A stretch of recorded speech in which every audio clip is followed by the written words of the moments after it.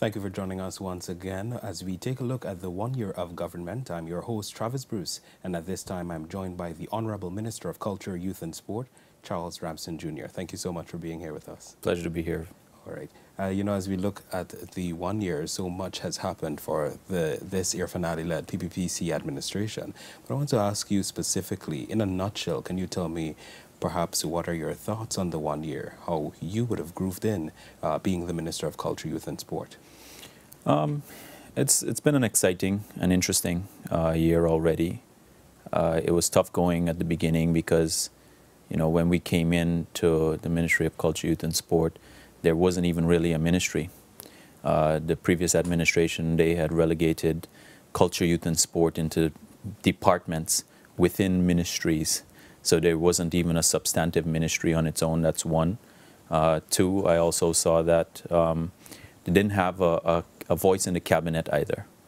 The previous administration didn't see it fit enough to have the voice of culture, youth and sport to be a part of the cabinet decision making. And that's important. It's important from the point of view of how do you shape policy, how do you build the programs that you need so that it is then translated into budgetary allocations, and it's designed in a way where you've got input with your cabinet colleagues and other ministers so that they can tailor it in a way that it impacts people in the widest possible way and in the deepest possible way. And that's been one of the significant changes that has happened in the country because that's how our country is structured. The absence of that voice at the executive level had really been had been destructive, especially for the elimination of the voice of young people within executive decision making. So not only did you not have young people making decisions, just as part of the overall structure in which decisions are made on behalf of the people of the country, in that executive way, in that political executive way, it was absent. It disappeared. Also, when I got there, even within the ministry, the departments themselves, there was a lot of rifts. There was a lot of conflict, internecine, that was destructive to cooperation and being able to have programs being effective and people able to work smoothly with each other. Directors didn't get along with the permanent secretary or the deputy permanent secretary, and they always had an ability to go and second-guess decisions or go and jump persons who were in key decision-making in the structure. So the entire organogram of the departments had been ineffective because of just that internal conflict and that internecine that was existing. And it was really a cesspool of unproductivity. I'm happy to say that, to report to the people of the country that no longer exists, that our ministry is working well now. We've got a good structure. It's very effective. We're focused a lot on our goals. We're focused on our objectives. I'm personally focused a lot on reform and our projects. That's one of the reasons why you see our ministry just performing so well. It's performing well because our internal structure is working well. That comes from strong leadership. And not only leadership from the minister, but also leadership within the structure. But it starts with the tone that the leader of the organization sets. Any organization, it doesn't matter what it is, small, medium, large. Ours is a large ministry. We're close to $4 billion now. And we've got about 300-400 people working as part of our various departments and all across the country, institutions, etc. All of that has to be coordinated, and it requires strong leadership. Minister, just listening to you there, it sounds as though you went into office knowing exactly what needed to be tackled, fixing what was inherited, more or less. Perhaps you can tell me specifically about two major projects that the Ministry of Culture, Youth and Sport is happy that they would have delivered or rolled out to benefit all Guyanese. I know we've seen the advancement of sport. Perhaps that is something that you will touch on. But tell us about two areas that you are most proud of as we celebrate or commemorate 1 year of this government. One is in building trust. That's not projects. It's of how our country is organized, it's operating. It's building trust with the associations. I think that was pretty significant in what we did. Outside of what we did within the ministry, I thought that was also pretty significant. Within the associations, the sports associations, because in Guyana is a country that we love sport. It may be various kinds of sports, but we love sport. And those sports have representatives. They have those associations, and we wanted to build a working relationship with those associations. But relationships are built on trust, and it's one of the things that we did early that I think that has really proven itself over time within this year to show that it was a good decision. But that to be able to build trust is not only about meeting and talking to each other. That's the first step, because that's a way where you will be able to get from them what are some of the critical areas that you need to work on from your government, from the government standpoint and the allocation of resources and programs. But also, you've got to back that up with showing them that this is what we can do, what we can't do, what we would like to do in the future. And a number of the projects have already started as it relates to sports and sports facilities. We've been working on the facilities that falls under the ministry, that's part of the National Sports Commission. When we got in there, it was in bad shape. The previous administration really allowed, it was characterized by neglect, and it ended up becoming an example of decrepitude that shouldn't really be something that the state should ever have, that as part of its own facilities, the ministry's own facilities, that this is the example that we set. Because people have expectations, they have expectations about being able to use facilities that fall under the care of the government.